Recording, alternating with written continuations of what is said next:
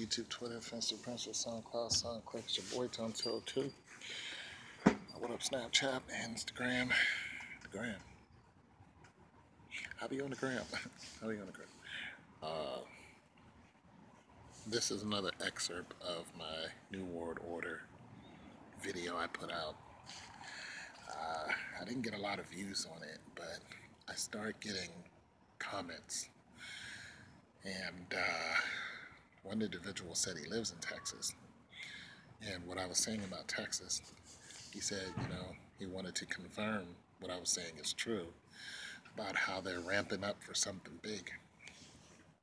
When I say they, I mean the military. And like I said, I live next to a military establishment. These apartments I live in are, they all look the same and unified because they were military, like military families live here, and some of them still do. So there is a big ramp up going on because I see a lot of military equipment over here, and I'm going to start filming it. I just won't film the military establishment itself because I don't want no part of that. And it's fenced off. Now, mind you, I'm ex-military myself. So some of the things going on I recognize, and I was in during wartime. So as far as large ramp-ups go, I was in when we had one, except this ramp-up is not for war against an enemy that is across the water, the desert. It's against us. The enemy is us. And, we're going to have to get that in our head that we aren't and never have been free. What we are is living on borrowed time. And I say it again that every king, queen, all of our presidents, they have killed millions of us. And, our current president isn't any different. And our next president isn't going to be any different than that. Hillary already has blood on her hands. So, but she's not a megalomaniac like Donald Trump. And Donald Trump is the whitest man ever. Like when I say that, I'm not prejudiced, but Donald Trump is so arrogantly white. He is, his comments that he says about people, even his own race, about women, the man has constantly said he wanted to sleep with his own daughter. Like, his sense of entitlement is ridiculous. And the fact that he lost $1 billion and blames it on the economy and all this other stuff, you should just look into some of his excursions and some of the things he invested in that just weren't any good. But his arrogance is just his elitist attitude. He's not for the working people. He's not for black people. He's not for the Hispanic people. He's not for Muslims. He's the whitest dude you will ever see. Like that dude right there.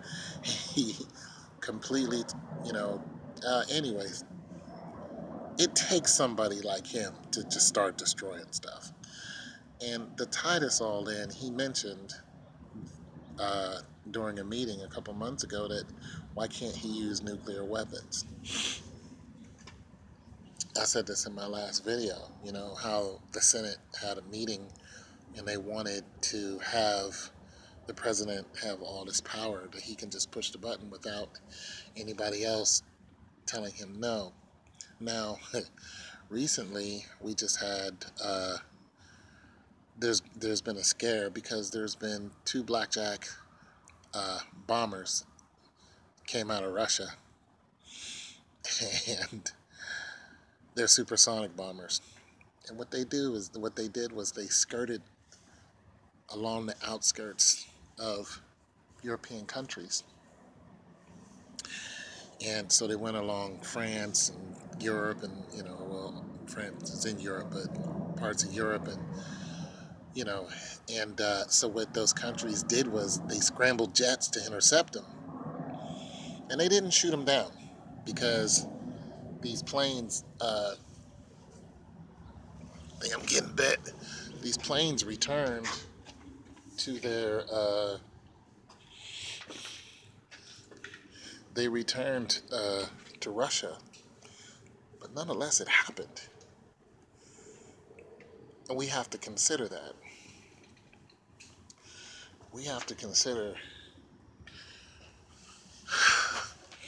for one, blackjack bombers are, what's happening, man? Okay, yeah, I put them in the mailbox for you. Let me know when you're done reading the other ones. Yeah. Okay.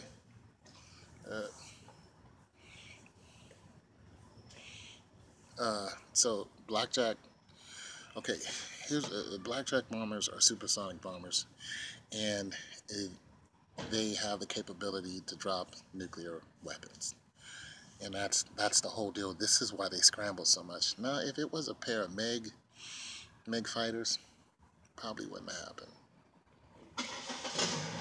I did get bit.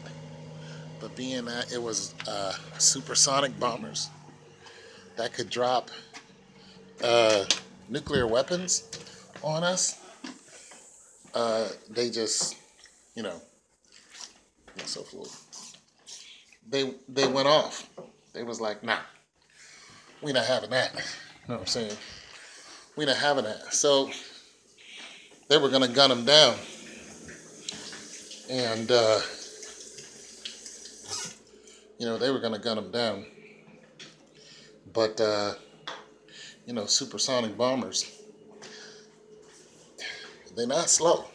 They're not like the World War II, World War I bombers. The bombers needed to be protected by the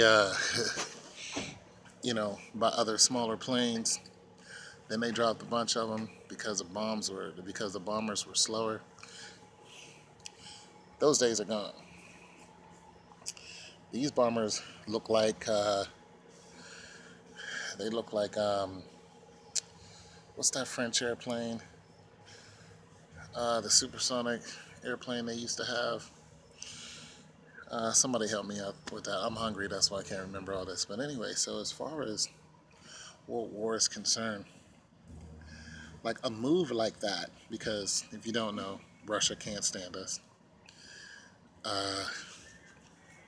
Russia's allies is China. Let's see, Ahmadinejad is the president of Iran, and then Kim Jong-il's son, which is North Korea, and then of course other Middle Eastern countries that we've been over there just killing them. I'm pretty sure that if America goes down, they're going to be happy about it. So it would take them nothing to ally with any of these countries. And although we think that they're just a small group of whatever, listen, every single person will count. You know what I mean? I don't count nobody out. If they got the capability to fight, then I don't count them out. I don't care if they're I don't care if they're living in the mountains of whatever, up in Mount Ararat somewhere. Goat herders from Mount Ararat. If they don't like America, then I consider them, possible threat. You don't know where Mount Ararat is or what the story about Mount Ararat is, look it up. I just threw it in there, but I want to see if somebody actually looks up what's the significance of Mount Ararat. I'm not even going to tell you. So, but like I said, the enemy is us. And once again, the Inca and the Mayan, those kingdoms that they had were torn apart from the inside, and then the conquistadors came and conquered them because of religion. The Romans they were conquered from the inside by religion, and you know, religion of the sun god and religion of the Christ god. The sun god meaning the emperor at the time, or the Caesar, who considered himself God. And you know, once Christ came, people started turning to Christianity, and so, you know, they were conquering themselves, and then Boudica came in and, you know, helped finish them off. Only in the east. In the western, there were two kingdoms, Roman kingdoms.